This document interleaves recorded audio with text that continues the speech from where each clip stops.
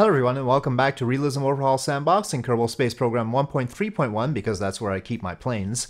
And we have the Rutan Boomerang again. I previously made a video about this plane expressing my frustrations, and the comments were mostly correct that it is a center of mass issue. Not the center of mass issue in that I had placed the center of mass wrong. It was a center of mass issue that it's lying to me about where the center of mass is. It's not here, basically. The center of lift seems to be in the right location. I mean, it's not where I would put it. I would put it a little bit further forward, but it's okay for now. I might have to make some adjustments. In particular, it's possible to conceive that the airfoils, their center of lift is actually a little bit further forward from their center, their origin point. And so I'll have to figure on that. But anyway, the point is that the real center of mass is actually right around here. And you can tell that because I've placed the landing gear appropriately, and this plane would flop on its tail if the center of mass is really back here, because the landing gear position has to be right behind the center of mass. Now, there are other quirks. Right now, the engines are not at quite the right thrust. You can see I've deliberately offset that center of mass. Having it offset from the center of lift may or may not be a problem, but it can fly. But in order to get the center of thrust through the center of mass, which I felt was necessary because it seems to yaw persistently otherwise, I had to drop the throttle on here, so its max throttle is only 56%, even though this is already a smaller engine than the one here.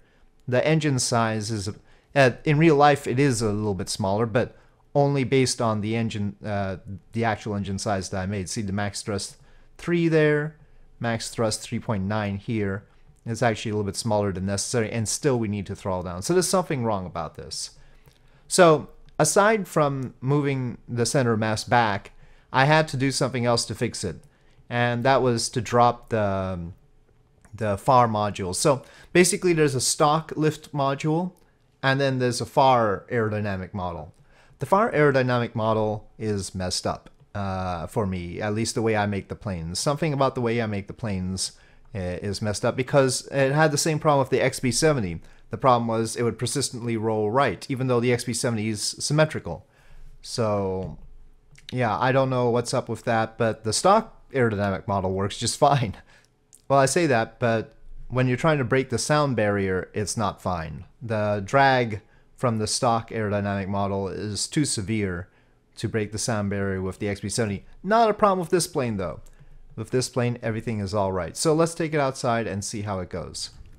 Okay, so the first battle is good. We've got the plane sitting properly on the runway without any issues. I'll use SAS initially, but I do have atmospheric autopilot that we can use, and I'll show why that might be helpful. And we'll start the engines. We're only at a half fuel load right now. I haven't tested it with a full fuel load. So I'm using wheel steering at a low speed, but once we get to about 24 meters per second, it's not good to use the wheel steering anymore. And we need to get to about 40 meters per second, and then I can rotate off. But I can't turn yet because there's not enough speed across the ailerons until we get to about 60 meters per second.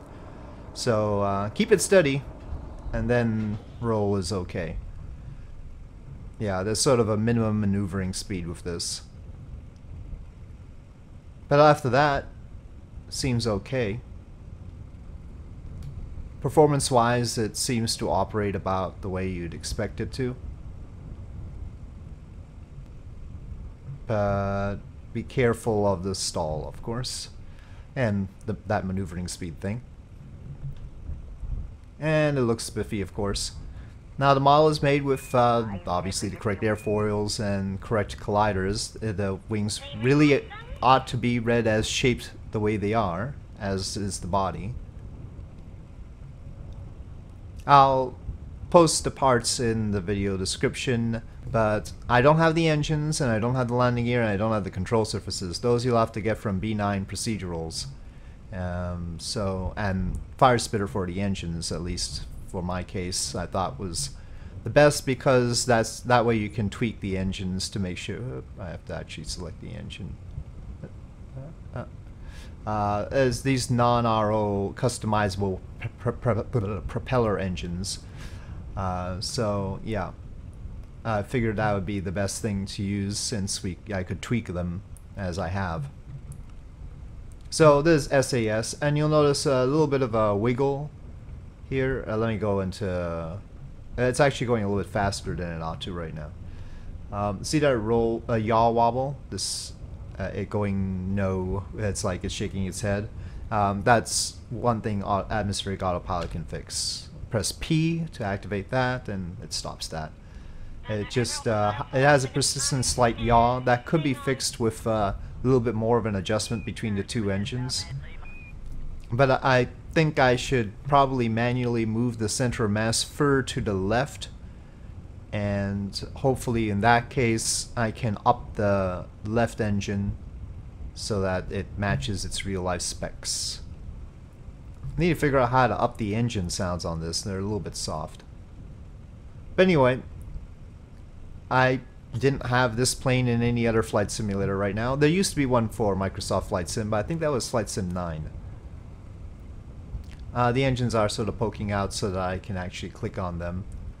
And the spinner isn't exactly the shape it ought to be. Obviously it should be a conic spinner instead of these things, which are sort of older. We're going a little bit fast now, to be honest. So it probably shouldn't be able to go this fast.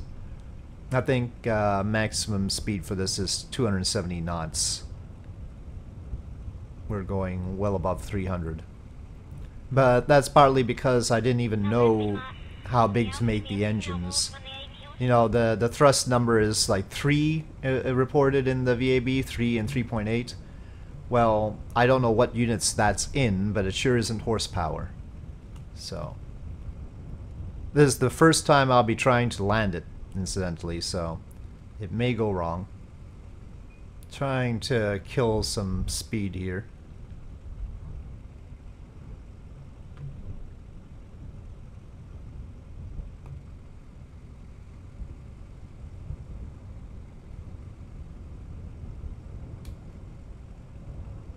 Oh, it's very difficult to roll right now. So that's a curious fact. Okay, we'll need to see. I'm at full roll here, and it does not want to roll. So I'm actually turning with the rudder right now. But that, you can stall that way. You can stall that way.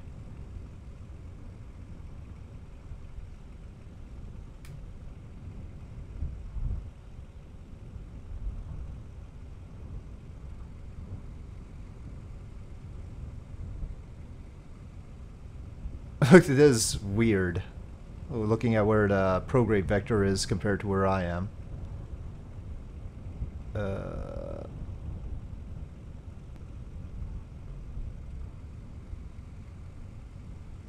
I'm maxed out on yaw trying to get back to the prograde vector.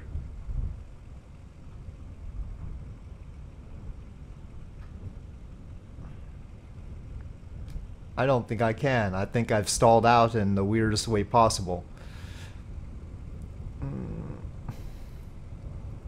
Well, I'm gonna hit the water soon.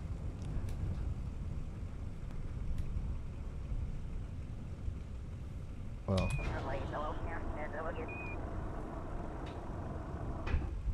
Oh, okay, it recovered. Jeez. Weird plane sometimes. Maybe extending the landing gear helped, I don't know. Oh, we're coming in really fast.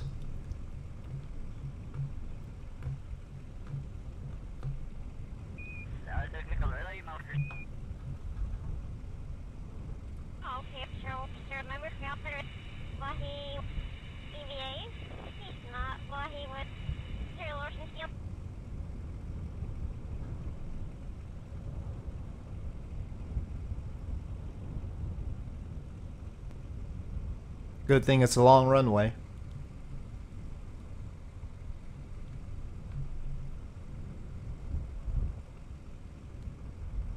Okay.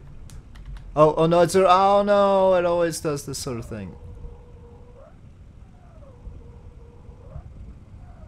I mean, a lot of planes that I try and land end up skidding off to one direction or another in Kerbal Space Program.